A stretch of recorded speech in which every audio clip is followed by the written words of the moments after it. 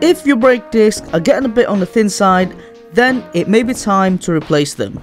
Replacing your brake discs might seem daunting, but it is actually quite simple once you understand the process, and also it can save you a lot of money. First is to ensure that you have all of the tools and parts that you need. To raise the car on the air and remove the wheel, you will need a jack, an axle stand, a breaker bar, and a wheel nut socket to remove the wheel nuts. To remove the caliper, you will need a bungee or a rope, a caliper wind tool, a ratchet and a socket set, and a torque wrench when tightening everything up.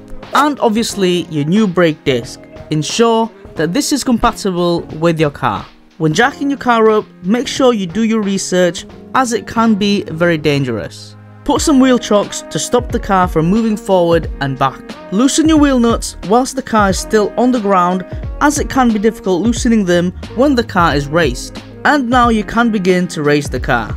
Locate your jacking point and jack the car up until the wheels are up in the air and you can slide the axle stand underneath. This will be your safety net in case the jack fails. Now fully remove all the wheel nuts and the wheels, but lift carefully as the wheels can be heavy. And now you should have full access to the brake components. There are 2 bolts holding the caliper. Remove the 2 bolts and hang the caliper using a bungee or a rope. Make sure the caliper is not hanging by the brake lines. Now remove the brake pads and set aside. You can now also remove the 2 bolts holding the caliper bracket, remove the bracket and then set aside. Now would also be a good opportunity to give your brake caliper a clean using a brake cleaner. Now you should have clear access to the brake disc. Some discs will have a screw that holds it in place, some may not. Some discs may become rusty and can be a little stuck.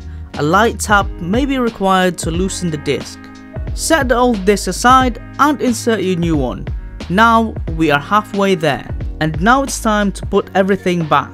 Reattach the caliper bracket, and if you have a torque wrench in hand, make sure you torque the bolts to the correct torque specs. Now use your caliper rewind tool to push the caliper piston back in so that you can properly put the caliper back. If you don't wind the piston back, it might be a little difficult replacing the caliper. Replace the brake pads and ensure that the brake pads are inserted correctly. Now replace the caliper back and the 2 bolts, and again, if you have a torque wrench in hand, torque the 2 bolts to the correct torque specs. Now you can put your wheel back on and the wheel nuts in a star pattern to ensure even tightening. At this point, the nuts does not need to be very tight. Remove the axle stand, lower the car and then remove the jack.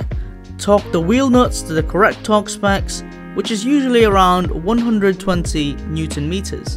And that should be it. Make sure you test your brakes before you head for a long journey. I hope you have enjoyed this video and learned a little. Thank you so much for watching. Please hit that subscribe button and I shall see you on the next one.